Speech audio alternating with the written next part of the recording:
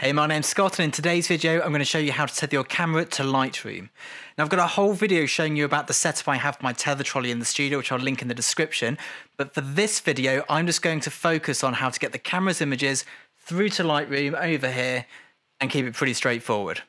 First we're going to need is our camera and a cable. I use Tether Tools cables for everything. This is shooting through Tether Tools, this is Tether Tools. I'm not paid by them, I'm not endorsing them. They're just the best USB cables. So buy the right cable for your camera, and all we do is we plug one side into the camera,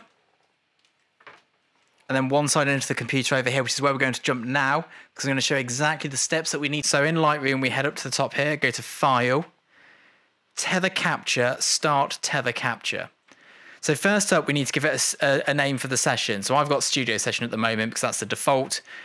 Normally, I would change it to whatever the client's particular requirements are for file naming. And the reason for that is the next part down, naming, it'll take the session name if you want it to, and then add a file number afterwards. Or you can have any customizable setup you like, much like when you import and export photographs.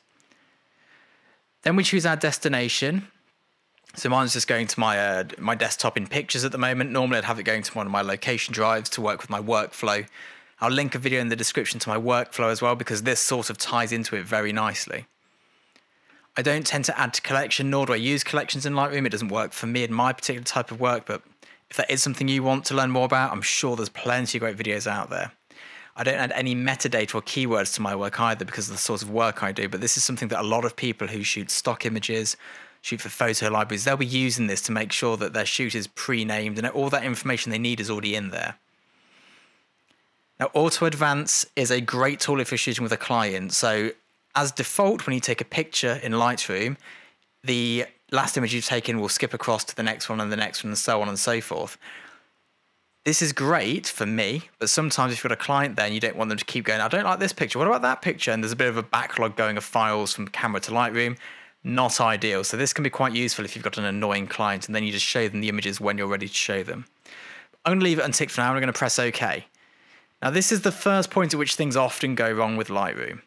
So I'm going to make sure my camera's on. I'm going to take a couple of shots to try and tell the computer that my camera's here. We've got no camera detected at the moment. Take another shot, see if we can wake this baby up. There we go. So this is one of the reasons I don't use Lightroom anymore. I've actually moved over to Capture One because it's not that great at working first time. As you can see, I was going to edit this out, but I think it's worth keeping in there because it is a constant pain. The fix for this, unplug the cable, camera off, cable back in, camera on, take a couple of shots until it wakes it up. So this is our tethering interface. Now there's two types of ways that people shoot in Lightroom. One is to use the camera and press the trigger, and the other is to fire the camera remotely, which is what I used to do from this button here. A new feature to this is that we can actually adjust the camera settings. If you're a food photographer like myself and you're shooting flat lays and your camera's well out of reach, this is really useful. So we can go, right, I want it to be at 125th of a second, f2, 1000 ISO, and then I can take my picture. And these images, if we just come down here, they're just ticking along in the bottom. It's a bit slow and it's a bit sluggish, but then I am shooting 50 megapixel RAW files into this, so we'll give it some grace. Now, when shooting with clients, RAW files don't look the best, so often we'll add a preset here. So these are all of your presets that you have available to you. So if we go for black and white high contrast, which I love for behind the scenes shots, if we select that, when I take the next image, come on, there we go. It's coming. There it is. There we go. It will apply that preset. Now, obviously presets aren't great. They don't really do the job that often. So what we have to do a lot of time is create our own preset. And this is where I find Lightroom's really good for being in front of clients. Capture One does the same, but slightly better. But this is a great tool, I think. So what I'm going to do here is jump into this develop module. I'm going to do some wacky edit so you can clearly see that it's the new edit. We're going to come into the presets module over here, and then all we do is we go to the top with the plus, create preset. We'll call this test, press return, and then when we come up here, if we head down to use a preset, we can select test, and then if this was what the client was after, when I take the next shot, it will do that edit automatically.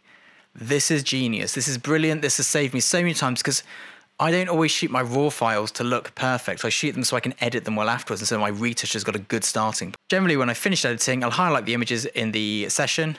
I'll come up here to File. I'll then go to Export as Catalog.